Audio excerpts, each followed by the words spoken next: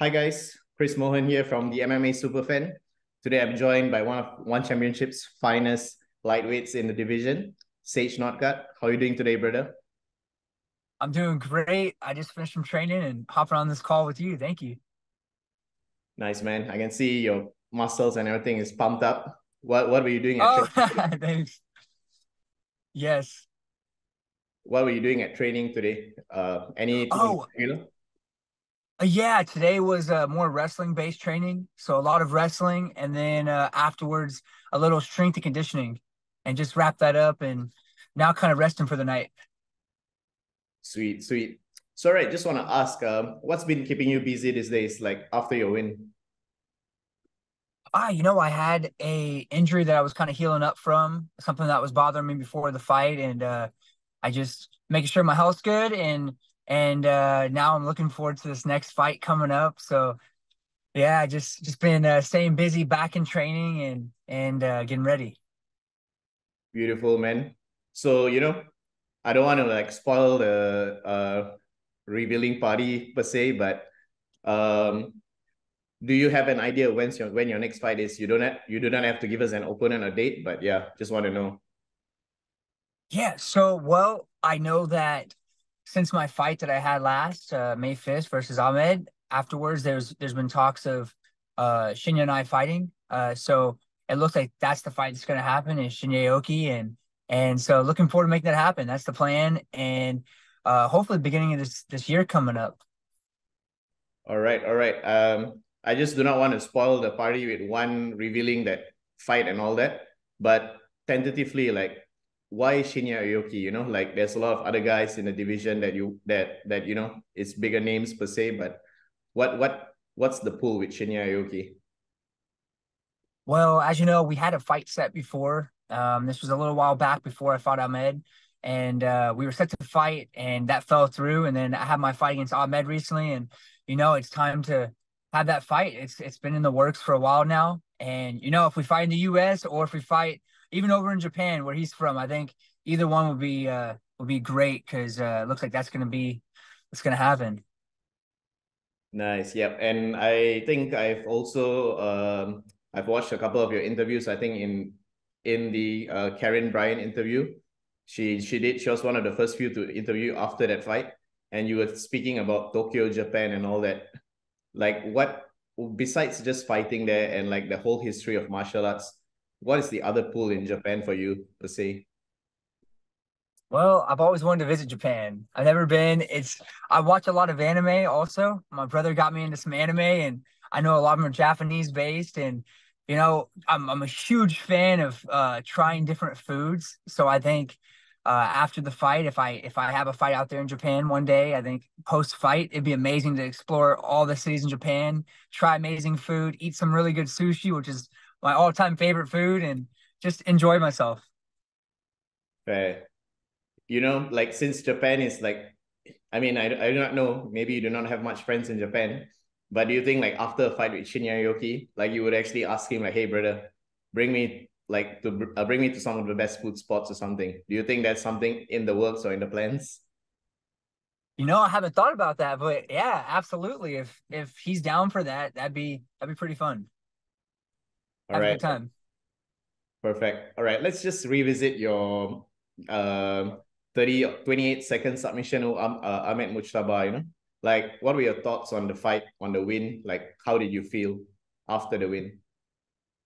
So Ahmed, he's a was a great opponent, super skilled fighter. I'm actually really excited to watch him fight the beginning of November. I know he's fighting for one again, and really happy and excited to watch him fight.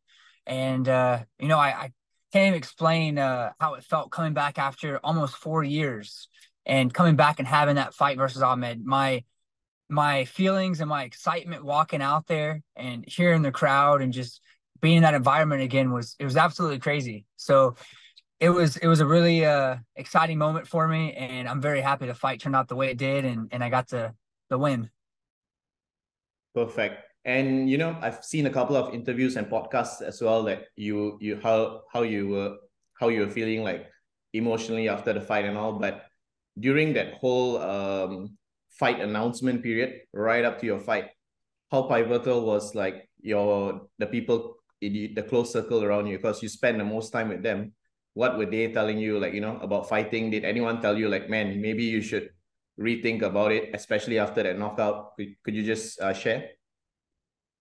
Yeah, absolutely. Well, there's been after having a layoff for that long, almost 4 years, there were so many people, not just online, but people you hear through comments, whatever it might be, saying, you shouldn't fight anymore, you shouldn't do this, you should turn away from the sport because I had one bad night. I had one bad night where I had an injury. So, but then you have your close group of people and friends and coaches that you surround yourself with, and they know you best, and that's what matters. So just having positivity and having a group of good training partners and a great room with great coaches made a huge difference for everything. And going into the fight feeling confident was huge, because before having a fight, if you don't have the right mindset, you could already have a negative mindset, and going out to the fight, you could already be losing before you even enter the fight. So having a solid mindset is super important.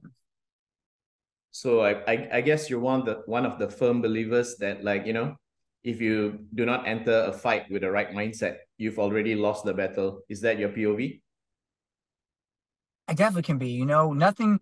The thing is, nothing goes as planned. I mean, you have different game plans. You train for all sorts of different scenarios, and very rarely does your game plans go out exactly perfect. So you have to be ready for any moment. So, but having a positive mindset definitely makes a huge difference, because if you're going out there thinking you're going to lose, you're going to get beat, you're going to get submitted or knocked out or whatever it might be, or taking all the rounds and you're not going to get a finish, that can definitely get you when you're out there. I've seen it happen to guys before, so definitely something that I try to stay away from. Brilliant. All right. And also, like, from your days in UFC and into one, you've always brought this, like, knockout power. So that win against Mujtaba was a bit special. It was a submission win and all. Is that something fans can expect to see more of you from, like in the coming years? Yeah, I think so. Absolutely. I've been training for years now, my grappling and my jiu-jitsu, with a great team, great coaches, Uriah Faber, Fabio, a whole great team Alpha Male, and great partners. So that's really improved that level of my game. And I know I haven't got to show too much out there fighting, but grappling wise, but I could definitely see that for sure. And if the fight with Shinya goes through as planned, I believe that he's a legend in the sport. He's known for his grappling skills, and he was one of the longest reigning champs for one championship. So I think it's gonna be some fireworks out there for everybody watching. Fair, fair. I think just to summarize that fight, it will be a banger. But like, recently in one championship, we've seen a couple of mixed rules fight and everything. Like, Right. if a lightweight MMA fight doesn't come true, how does a, like, mixed rules contest similar to the one that Demetrius Johnson and Rotang had sound to you? You versus Aoki, alternate rounds, MMA and grappling. Give me your thoughts. Oh, I'd be down for both. If it was just MMA, I'm down for that. If we were to do even both, if we had just straight submission grappling, I'd be down for that. I always like to test myself, and I think it'd be a lot of fun. Fair. All right. And Uraya also said I think he appeared in a recent Karen Bryan interview. He said that, Sage is super pumped for his comeback fight. He's in the best shape of his life. But, like, how do you feel, like, fighting wise right now? Do you agree with that? Do you think you're at the best shape of your life? Wait, who said that? Your coach, man, Uraya Faber. Oh, you're right. Yeah, the phone kind Yeah. of cut out. Sorry, Oh, sorry. yes. My pronunciation might be different. No, no, your English is great. Your pronunciation is great. My phone kind of glitched out. Yes. Yeah, going into my last fight, incredible shape, and still am. I walk around in shape year round, but obviously coming back and having these future fights, my drive to get back out there and keep performing the best I can, making one championship happy, really exciting the fans is more than ever before. So I think that's going to continue. All right. And also, the interesting thing about the lightweight division, I feel like, everyone matches up well with each other. There's a lot of guys, a lot of top level guys, like top, bottom, anywhere you see it. Like, besides Aoki, like if you were to name maybe one or two more guys, who would you like to face before eventually maybe like squaring or dreaming of a match against Christian Lee? Oh, that'd be an awesome fight to make in the future. Right now, I'm focused on this fight going through with Shinya Aoki and having this fight first, and that's where my mindset's at. But after that, I could definitely see that in the future. Christian Lee's amazing, been an amazing champion, and he's in great style, super exciting. That'd be a fun fight. Yeah. Any message to the champ? Like he's of course been having a very tough period with the passing of his sister and his and Angela also, announcing a Yeah. retirement. Yeah, like any message to him, like before he comes back, it's been a long and tough journey. You've underwent a similar process, somewhat with your comeback from injury and everything. So yeah, any words for the champ? Man, I can't even put myself in his position. I mean, me, like you said, me coming back from an injury, that's totally different. I can't imagine his feelings right now, his whole family of what they're going through with his sister. And, he's Christian Lee's an amazing, amazing champion and what he's done and how he's performed and just his whole entire career. So I think him coming back is something if he decides to come back soon, that's gonna be awesome. And I really hope he stays strong because I can't imagine having something like that happen with your family. Yeah, very, very nice, very, very nicely put together, man. And Yeah. yeah, before you entered one championship, like Christian Lee was there. I believe he still holds the record for most finishes and everything. Is this guy someone that you've always been watched and going like, wow? Like personally, from my POV, Christian Lee and you have like some of the most explosive styles and knockout. So like, do you sometimes watch him and be like, shit, this guy is like is someone like me when I was like making my way up my career? Do you see some similarities between you and him? We do have kind of a similar style in a way. And he's explosive and he's super exciting and super dominant out there. And since I came into one championship, I believe when I came into one, I don't know if the very first event I got to fly out to and watch if he was competing and also Martin Nguyen, I think. But I got to meet them, I got to talk to them, and they're always very exciting to watch. Christian's always been an exciting fighter to watch. Yeah, I think I believe I was there as well with you. Like maybe you might not remember, but we were having a chat. It was in the hotel, I think. And yeah, you were there as well, like to watch the event. And yeah, you're right. It was Yes, Tin Nguyen and Christian Lee fighting on a night. I think you even were circle side watching Angela Lee fight as well, in fact. yes, yes, you're right. Wow, you have a great memory. That's amazing.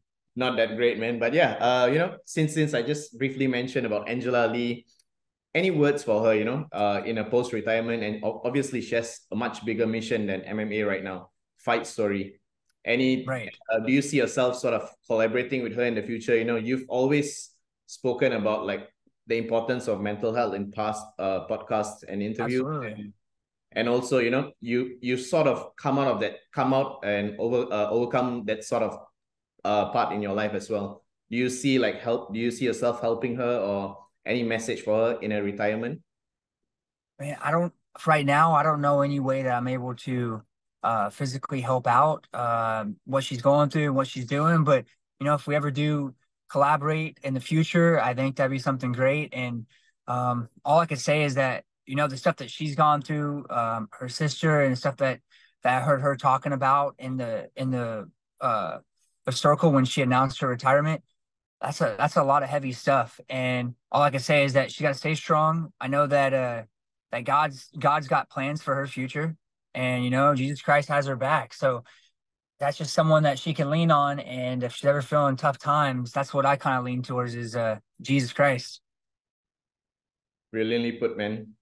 I think this is why, like, even the last time when Urias spoke to Karen Bryan, and like, I think there was another podcast where I can't remember which podcast it was, but everyone was just telling like, damn, Super Sage is like the nicest guy they've interviewed. And I'm only 15 minutes in this interview, but I feel like, damn, your answers are like so positive, man. It's so heartwarming. And yeah, credits to you, Man, man. thank I you. really love it. And all right, Oh, thanks. just back to your career a bit, you're only Okay. 27, you're still only 27, despite missing out key years of your development as a fighter, like, do you think that injury setback, and after that COVID-19 as well, do you think it sort of robbed you of the prime years of your career? No, I don't at all. I feel like I didn't get robbed of any of my prime years. Too much because you're speaking about prime years. I've heard from many different fighters and world champs, friends that I've grown up with, that your prime is when you're in your 30s. So I might have had some years where I was healing up from my injury and time that I was kind of getting back into training, but having to heal, vice versa. But you know, being back, I'm only 27, and I've got so much left in my career, and I believe that my prime's in my 30s, as I've heard. So I think there's a lot that I can do with my fight career. Indeed, man. So yeah, I have to ask you this as well. After Tyron showed you his spice mix for cooking chicken, how much have you improved in the kitchen, man? I can tell you what, I definitely spice my chicken now. I spice both sides. It's good. Much better. Before How it was just plain chicken. That's it. how was your chicken recipe before this? Like, what was the difference compared to like now? Oh, before this, I had no recipe. I thought that was it for making chicken. It was just I either boiled it or I just threw it in the pan and just cooked it on both sides. Now I'm grilling chicken. I've got like making little thin slices, air frying it with different seasoning. Coming like a little chef over here. Brilliant, brilliant. So like, is it sort of more enjoyable right now, like with the whole like weight cut ordeal and everything, like, having more flavorful chicken per se? Absolutely. That's definitely more enjoyable. All right. Yep. So just want to ask as well about possibility of a match against another lightweight MMA legend. You've said that you want Shinya Aoki, but somewhere in the Right. division, like, you also have another former lightweight title holder, Edward Folayang, another brilliant striker and everything. Like, do you see yourself potentially like wanting a fight against him as well somewhere down the line? That's up to one championship. I could definitely see that in the future. He's was a world champion. He's one of the top guys in the lightweight division, and I could definitely see that in the future. I mean, like you said, right now I'm focused on Shinya because that's the fight right now. But I guess we'll see. Perfect, perfect. And like, just want to get a bit of your thoughts on like the rest of the guys, like, uh have you like seen much about Yoshiro Akiyama, the guy they call Sexyama? Yes. Oh, yes. He's jacked, huh? I saw him on a TV show recently too. He looks great. Yeah. Yep. He's still in peak physic condition, Like Sage Yes. versus Yoshira, Sage versus Sexyama. How does that sound to you, man? I could see that in the future too. I think that could be a very exciting fight. He's all of his fights are exciting. I watched him versus Shinya Aoki not too long ago, and that was a fun one to watch. All right, fun, good answer, man. And also, just going back about your training a bit, you mentioned a bit about like your grappling being improved and everything. Like, what is like the main fundamental difference between like training, striking, and grappling? I think the thing that I was really missing a lot, since I got into the sport so young and started fighting professionally, and was just the amount of time, mat time. So having those live goes constantly and the constant drilling. Because when I started off fighting professionally, and even when I came into the UFC before one, I was going to school to be an engineer at the same time. So my my training, there wasn't really much training. I was training at a grappling gym and doing what I could, but I wasn't surrounded by a bunch of professional fighters and trying to or getting to really hone my skills and make myself better. So I think that mat time and the live goes have really made a huge difference. All right, and also, yeah, just adding a bit more about the training part. Like maybe 8 or 7 years ago, when you sort of like first were like coming up in your career to now, like how much more has even the people within your gym improved over the years? Oh, they even the people in my gym have improved so much. I mean, you're looking at a bunch of different fighters that have been there for a long time, top guys. Team Alpha Male, Josh Emmett, one of the top guys in the UFC. You got Chris Gonzalez, he fights for Bellator, one of the top fighters in the world. You have Ryan Loder, one of the best wrestlers. You have I can go on with so many different names, so many guys that are the best of the best out there, that have improved in their top 10 now, and it's like as you watch even the sport of just even one championship over the last several years, all the fighters won championship, mixed martial arts. It's constantly improving in the level of experience and techniques. They're always improving. So you look back like 5 years ago versus now, or 10 years ago versus now, and the amount of techniques, it's crazy how much everything's improved. All right. Speaking of improvement, like if you've ever watched your own videos or your old tapes back then, what's been some of the biggest improvements that you've undergone yourself over the last like decade or so?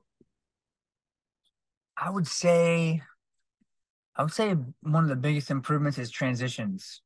So it's not just straight boxing, not just straight wrestling or straight jiu-jitsu, kickboxing, Muay Thai, just the transitions in between, the strikes with the clinching, to the grappling, to the wrestling, those in between times, that's been a huge difference. Brilliant. And like speaking about your physique, like you've always been in like I can't remember a time when I've ever seen Sage Northcutt without muscles, without a really good physique. And this is something that's always sort of been a misconception. Like, like when you pack on more muscles, like it's harder for you to fight and all that. But can you care to elaborate how do you maintain like a very decent amount of muscle mass at the same time being very fluid or light whenever you spar or whenever you fight?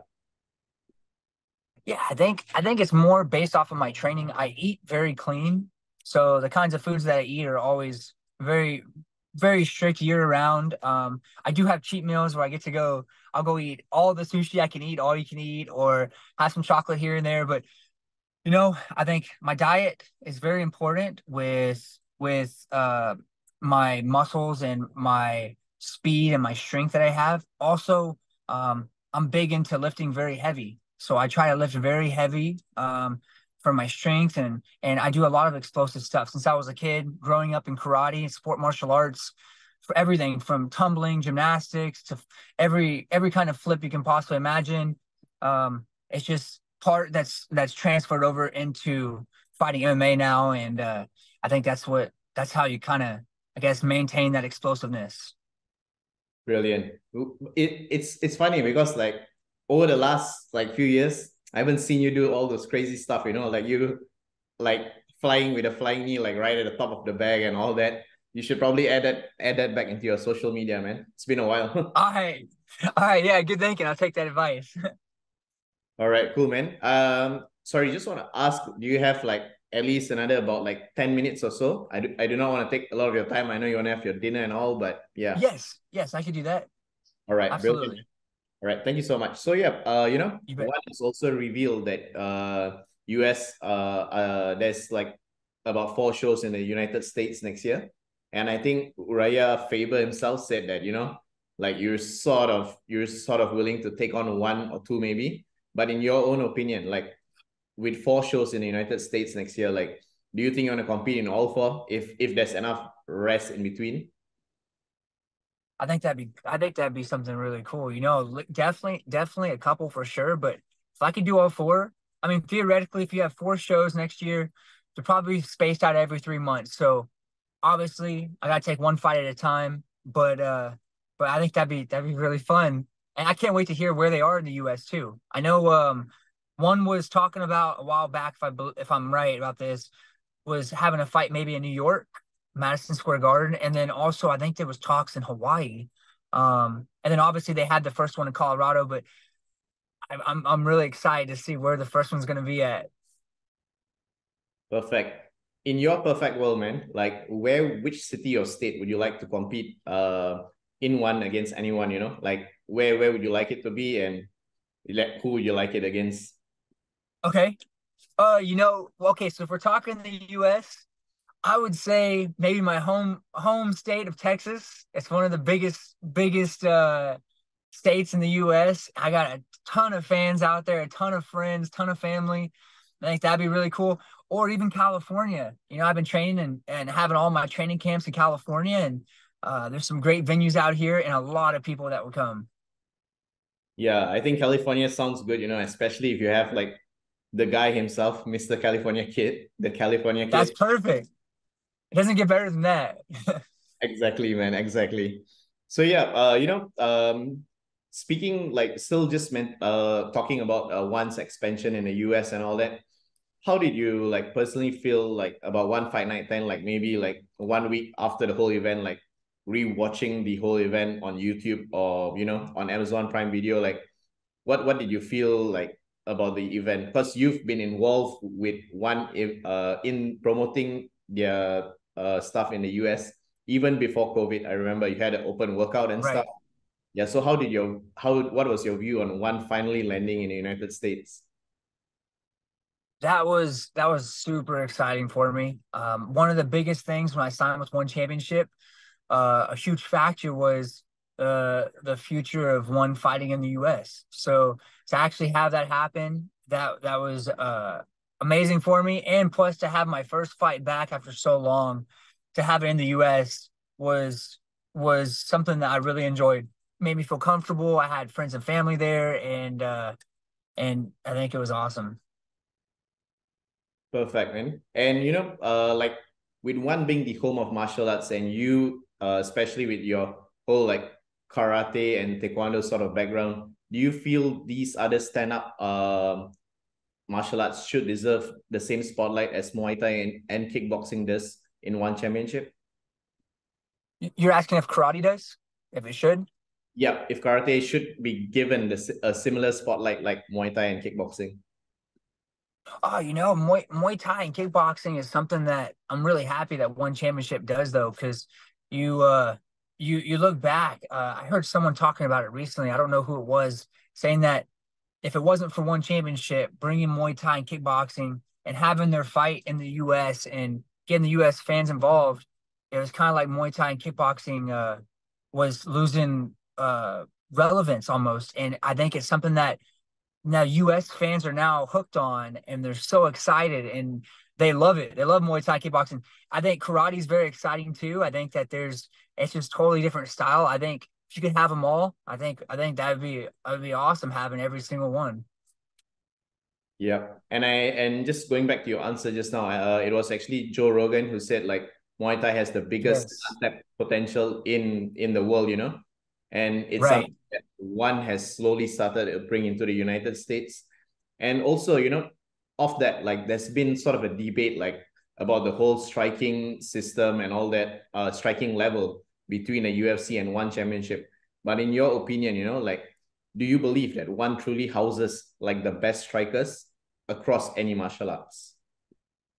I mean, I would say so. If you're looking at the finish rate, I know UFC doesn't have Muay Thai and kickboxing separately. It's just MMA, so it's a little bit hard to say exactly since you're talking about different sports. But if you look on paper, the amount of world champions in Muay Thai, kickboxing, and just all the sports for mixed martial arts with one championship is greater than every organization in the world. So I mean, if you're looking at that statistic, I would definitely say so. Brilliant answer, man. And Mm. you're a knockout specialist as well. Like, how far do you see yourself coming back and bringing the excitement, bringing the heat to the fans? Oh, definitely. You know it. So that's the thing is I'm always trying to excite the fans. That's one of the things that gets me so excited is making the fans have a great time and something memorable and wanting to watch you fight next. So I'm definitely every fight that I have, I'm looking to go out there and I'm trying to put on a great show and finish my opponent any way possible. So that's something for sure. That's always going to be the case. Brilliant. All right, man. I wouldn't take too much of your time, maybe like 5 minutes more, but I just No want to problem. wrap up the interview with your thoughts on some of the top guys, top fighters in one. Like, Okay. have you ever kept in touch with Mikey Musumeshi? Yes. All Yes, I right. saw him do submission grappling recently against Shinyaoki. Yep. All right. Yeah. And if I mean if you've shared a conversation with him, like what makes him so special? Because he's like another Mr. Nice guy, somewhat like you. I've seen him in Yeah. interviews, I've interviewed him before, but he's an absolute beast in the circle, man. Like how is he like in your opinion? Well, I've only met him one time, I believe, and it was actually for my fight, and he was extremely nice, very kind, and he's talking about eating pizza, and I was thinking, man, that sounds so good. I love pizza, so maybe one day we'll get some pizza together. Yep. One championships US show in 2024. Like you and him Yep, eating pizza in if it happens in New there York. you go. If it happens in New York, man, that's a bonus. I think Mikey That's best perfect. places there. That's perfect. Yeah, and like I just want to ask about his level of submission grappling. It's sometimes just insane to watch, But what's your take on Right. his Oh, grappling level? yeah. Man, you watched him fight or submission grappling against Shinyaoki and getting the finish that he did. I would love to get to test myself someday in the future and do some submission grappling. I think that'd be really, really something exciting for me. And I think that I've been training so hard in the grappling. I think it'd be great. I think the fans would love to see that too in the future. And I think Mikey's submission grappling is incredible. All right, just moving a bit onto like different arts as well. Like you have Tawan Chai and Superbon, like they're about to fight as well at One Fight Night 17. Like do you know much about these guys and what's your take on this matchup? So I do, and I have no idea how this fight's gonna go. Who's gonna win? It's gonna be crazy. How many weeks away are we now to that fight? I believe that Is fight is that that fight is in December, so I think there's still like about a little over a month? maybe. Yeah. 7 weeks? Okay, okay, yeah. They're both very exciting fighters. That's for sure. Talk about knockout artists. I need to go and watch both of them, watch a bunch of their fights because they're always very exciting. And I don't really know who's gonna go out there and take this fight and win, but I can make a better prediction after I go watch a bunch of them. Thank you, man. And also, Yep. speaking about One Fight Night 16, we have some bangers on the card as well. Ty Rutolo goes up to like sort of become the inaugural one welterweight submission grappling world champion. Any message for your fellow American athlete, man?